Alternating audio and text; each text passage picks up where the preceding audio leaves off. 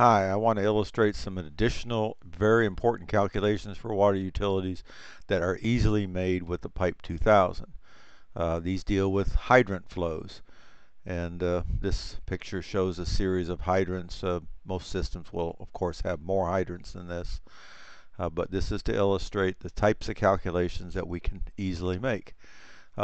First, there's the fire flow that's available. It's a pump fire flow, which would be available and maintain a minimum pressure, normally 20 psi in the system. Now there is some confusion sometimes about fire flow, but this is the best way to illustrate it. The question is, how much flow can we take out of the various hydrants at 20 psi?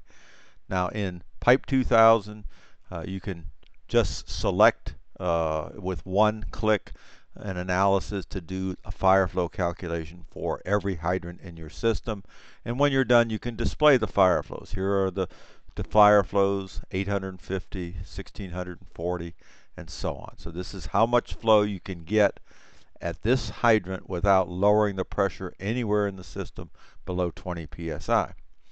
Now, other than fire flows, we're always interested in how much flow we can get when we flush.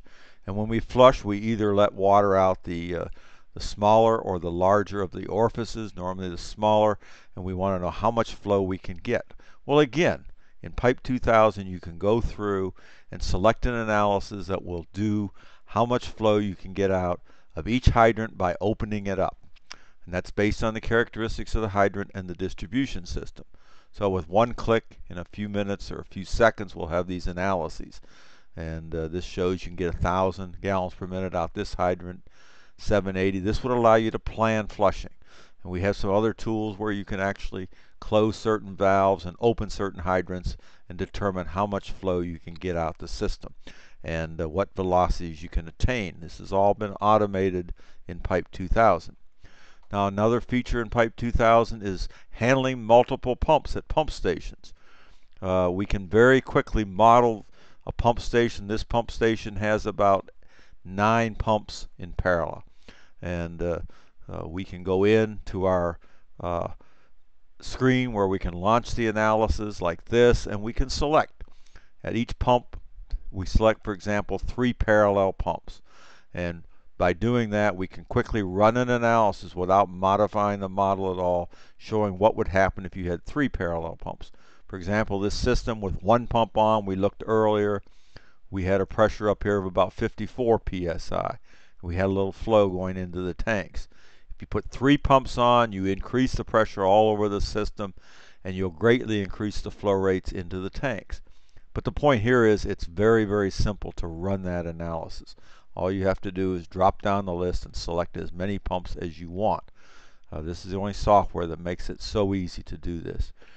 You can create what's called a system curve, which is how much pressure is needed at a pump station to get a range of flow rates. And that's another step where you just tell what node you want, how much flow rate you want, and you'll create this system curve.